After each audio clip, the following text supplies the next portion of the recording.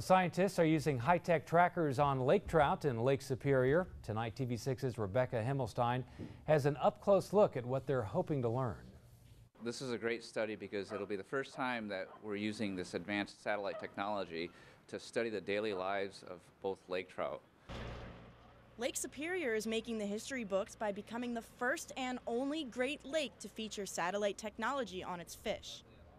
This is a project in which we're tagging using satellite pop-up tags lake trout, and we're actually tagging two different morphotypes or different types of lake trout, one called lean and one called Siskiyou.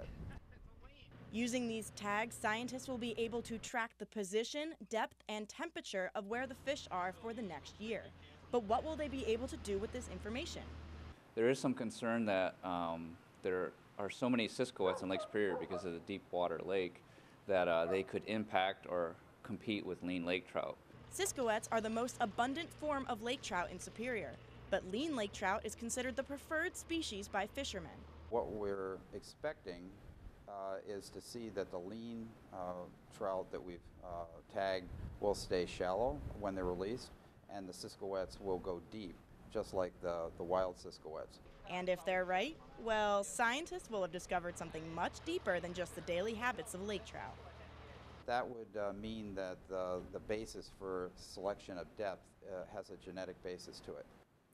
The DNR hopes to have a 100% recovery rate, but says that for anyone who finds and returns these pop-up tags, there is a $100 reward. In Marquette, Rebecca Himmelstein, TV6 News.